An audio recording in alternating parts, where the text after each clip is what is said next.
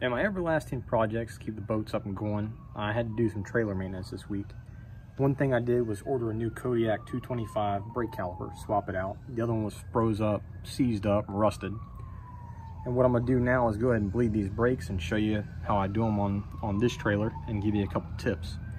First thing I did was, which my trailer is still jacked up off the ground, so I've got jack stands, 2 jack stands on it, even though I still have this tire in place. But I did use some wheel chocks for bricks, as you can see, just to keep it from rolling around or moving any. So the tools I have for this side are a 5/16 box end wrench, a little piece of plastic tubing that fits on the bleeder nipple, and I've got a water bottle with a lid. The best thing is with a water bottle on the lid is I can put the lid on it, I can make sure I don't spill it on the ground, everything gets properly disposed of, usually taken to an auto parts store if they'll take it and recycle it. A lot of our auto parts stores here will take chemicals like that. If not, we do have a hazardous chemical company from the city, and we can take stuff. That's where I take old diesel fuel and gas and drop that off. My trailer tongue is a Tie Down Engineering, I believe, is the company that makes it. So what you're going to want to do is take your brake fluid reservoir cap off. Make sure you've got plenty of brake fluid in here. This one in particular uses DOT 3 or Department of Transportation 3, DOT 3, however you want to say it. I know that Tie Down recommends not putting anything else in there except for DOT 3 because some of the others can mess up seals and things like that. And if that's what they recommend, that's what I'm going to put in there. I'm going to have this off, make sure it's full, but I'm going to set it on top there just so I don't get any dust, dirt, bugs, or anything else, because we are working outside with this. So on the tongue of the trailer, we have the emergency brake cable. On Tie Down, what they recommend is you take that big screwdriver, stick it down inside your little D-ring on there, or shackle, whatever it is, pump it,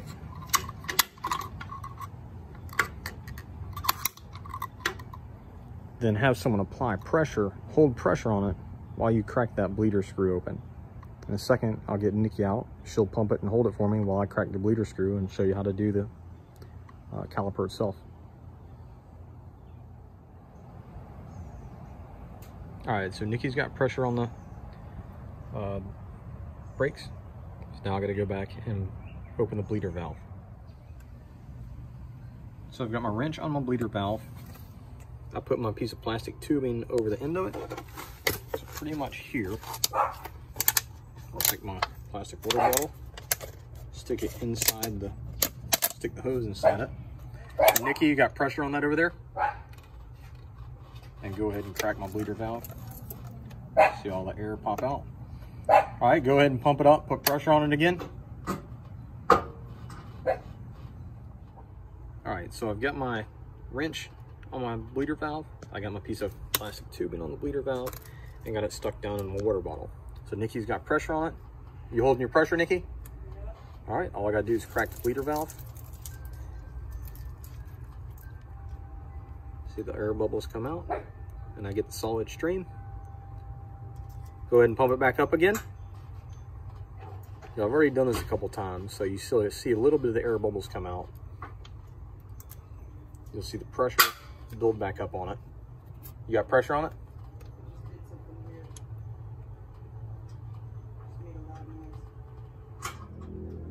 So what happened on the brake is there's this plate.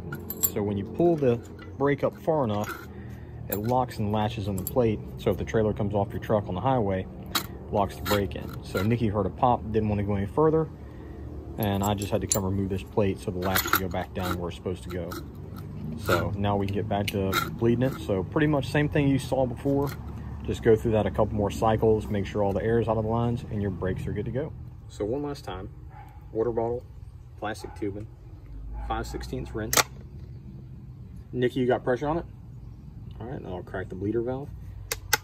You'll watch, if there's air in there, you'll watch air bubbles come out. So I pretty much have no air bubbles left. That's just fluid draining into the water bottle. So with no air bubbles left in the hose, Oh, there's air bubbles. So I had to keep bleeding until they're all gone. And just pretty much repeat this over and over and over until all the air is out of the system. Don't forget to remember, don't let your reservoir run out of fluid, or you're going to allow air to go into the rest of the system. Make sure it's topped off before you put your trailer back on the road, so you'll have plenty of fluid in there and your brakes work properly. And hopefully that'll help you bleed your brakes on your tie-down trailers.